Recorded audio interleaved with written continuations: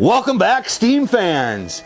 Today we're here in North Carolina with Amy with Fox Farm and Forage to show you how to level up your mushroom substrate steaming operation. Stay tuned. To mass produce mushrooms, you must replicate what Mother Nature does in small ecosystems on a large scale. So growing mushrooms is multifaceted. First and foremost, you got to start with substrate selection. That is critical, and how you actually prep that substrate, which, hello, the Sioux steam flow, thank you very much, which saves my bacon on the daily. But not only do you have substrate selection, you have proper inoculation under a very clean environment, lots of cleanliness going on in here. And also you got to wait and watch these beauties grow and inoculate, and then finally get, to fruit them and put them in your fruiting chambers and harvest. Proper preparation of your substrate is absolutely vital to success.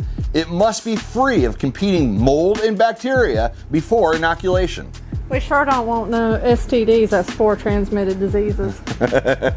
When you're starting out as a mushroom farmer, you don't typically just start out with this bad boy right here. You'll start out with something smaller, maybe a little homemade MacGyver, situation such as this. But as your operation grows and increases, you need to handle substrate. You're certainly not going to be able to produce the steam needed with a little tiny barrel like this. You got to level up, baby, and get you a steam flow if you want to play with the big boys. Top substrate producers are moving away from barrel steamers and complicated autoclaves to large volume atmospheric steaming to increase production capacity.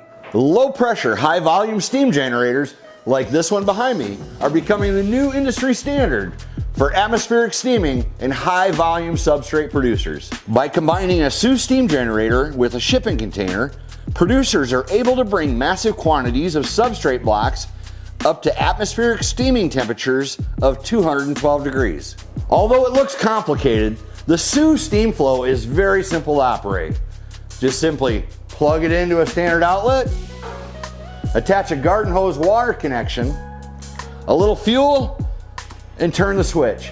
You'll be steaming in about 10 minutes. It's awesome. And that's all I deal with. If it ain't quality, I don't deal.